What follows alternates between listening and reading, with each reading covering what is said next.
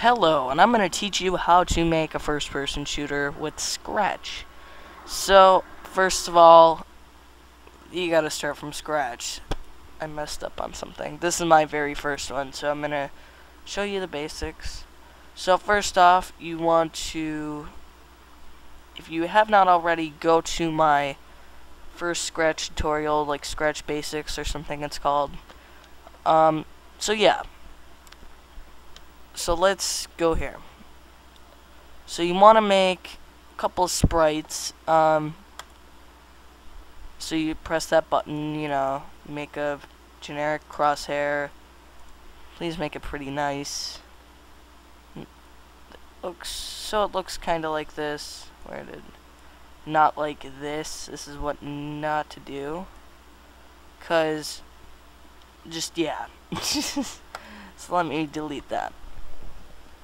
So you want another sprite, you can draw it. I would suggest going into the sprite folder and picking some sort of bad character. I picked this devil because I'm Lucifer to be. So yeah, and a crosshair. So now that you got that done, you're gonna want to know how to make this move. Okay? How to move around when you start the game. So you go Now, when the game starts, forever, go to mouse pointer. So when the game starts, forever,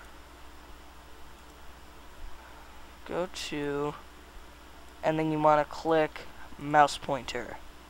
So I'm going to delete that because I already have that. So we'll test that out. Yeah. So you can see the mouse moves. Nice. So I'll get into why it's changing and everything in a minute. So good. So wait, I forgot to add something. This is my first one, so I mean I made other ones, but switch to costume 1. There you go. When the game starts, switch to costume 1. Want to do that too? So, or whatever costume is this. So, we got the moving around part, and so far, that.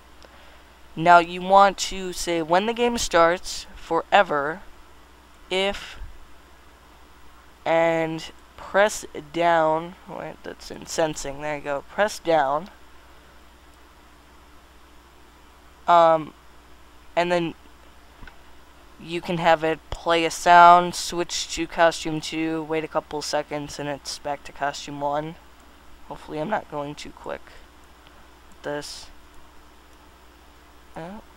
We'll delete that. And yeah, so whenever you click, it makes a sound and it changes to costume 2 really quickly. It changes back. So now we want to make him move. We want him to move randomly, which, as you probably saw, he was doing. So you want, when the game starts, you want forever, want him to move, and since these green things are rounded, you can fit it into there. You find them in operations, pick random, and then you type up numbers. I suggest either like 20 through 50.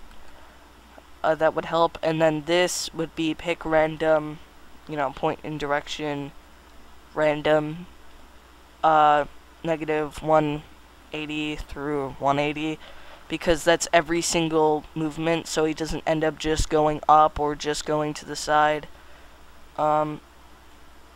Wait a couple seconds until he does it again, so he doesn't go da da da, and if on edge bounce, that means if he's on the side, he'll just kind of stick there and bounce around.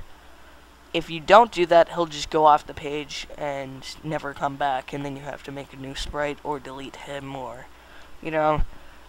So you don't want that trouble.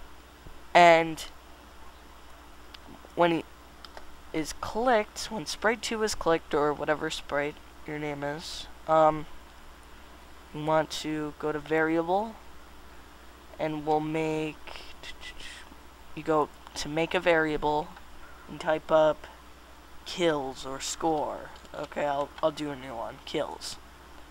Okay, you want to set score to 0, or set kills or score, whatever. I didn't do that one either, I'm sorry. And so maybe I should do that.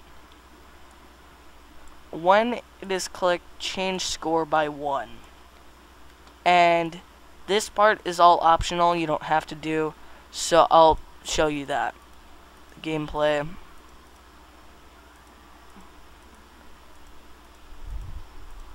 Whenever you click on them, changes the score up there.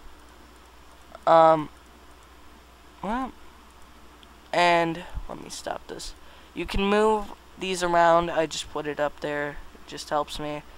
Now this, it could be, you can attach it, make it, you know, switch to costume 1 or whatever it says. Make whatever sound you want. This one is called Baby Cry. Wait a couple, oh, what? I'm sorry, I'm having technical difficulties. Switch to costume 2, whatever sound you want. Wait how many seconds you want, and then switch back to the costume it originally started. So now, I click on him, he blows up, and he starts crying. So, hopefully this was pretty quick. Like, favorite, and subscribe. Gone. And this should help you, I guess. If you're having, you know, some fascination with first-person shooters, and you know, I was about to say fraps. I'm so confused. And Scratch is great for stuff.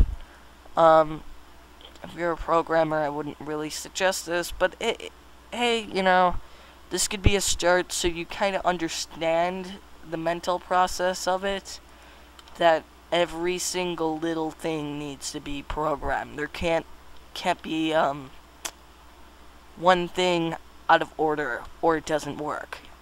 That's kind of the bad thing about programming, that it can't fix it for you. You have to fix it. So, like, favorite, and subscribe, and I'll see you guys later. Let me shut off my Hypercam 3. Hit the like.